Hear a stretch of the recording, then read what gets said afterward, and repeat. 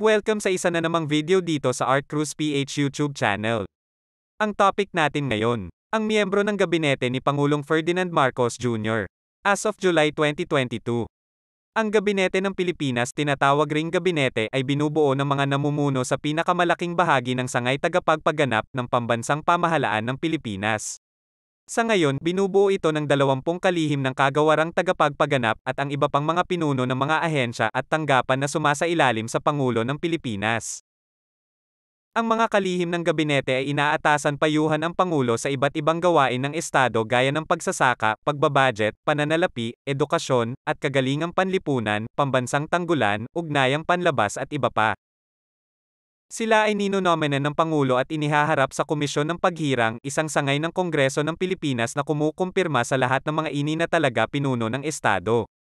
Kung ang mga ito ay may talaga, sila ay makatatanggap ng titulong kalihim at magsisimulang gawin ang kanilang takdang gawa. Department of Agrarian Reform. Conrado Estrella III.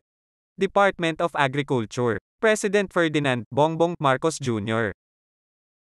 Department of Budget and Management, Amina Pangangdaman. Department of Education, DepEd. Vice President Sara Duterte. Department of Energy, Rafael Lotilla.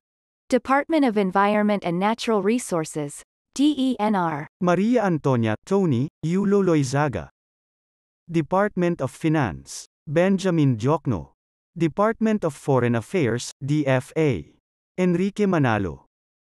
Department of Information and Communications Technology, DICT. Ivan John Uy. Department of the Interior and Local Government, DILG. Benjamin Benhor Abalos Jr. Department of Justice, DOJ. Jesus Crispin Boying Remulla. Department of Labor and Employment. Bienvenido Benny Laguesma. Department of Migrant Workers, DMW. Susan Toots Ople. Department of National Defense, DND. Jose Faustino Jr. Department of Public Works and Highways, DPWH. Manuel Manny Bonoan. Department of Social Welfare and Development, DSWD. Erwin Tulfo. Department of Tourism, DOT. Cristina Frasco. Department of Trade and Industry, DTI. Alfredo Pascual. Department of Transportation, Jaime Bautista. National Economic and Development Authority, NEDA. Arsenio Balisacon. Office of the Press Secretary, Rose Beatrix Trixie Cruz Angeles. Executive Secretary, Vic Rodriguez. Chief Presidential Legal Counsel, Juan Ponce Enrile. National Intelligence Coordinating Agency, Ricardo De Leon. National Security Advisor, Clarita Carlos. Presidential Management Staff, Maria Zenaida Angping. Solicitor General, Menardo Guevara. Special Assistant to the President, Anton Lagdameo Jr. Samantala, as of July 12, 2022 ay wala pang napipili na Secretary ng Department of Health, Department of Science and Technology, at Department of Human Settlements and Urban Development. Maglalabas kami ng mga bagong videos kapag may mga bagong napili na sa mga naturang departments. Kaya huwag kalimutang mag-subscribe at i-click ang notification bell. Narito pa ang ilang appointees ni President Marcos.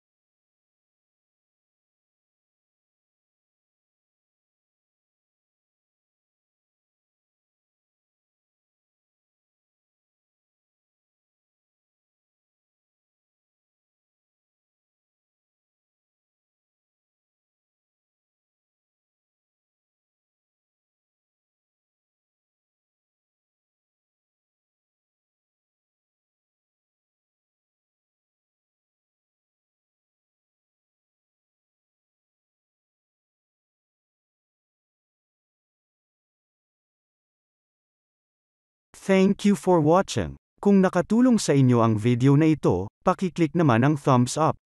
At pakiclick na rin ang subscribe. Libre lang po ang mag-subscribe. Maraming salamat. Malaking tulong ito sa aming channel.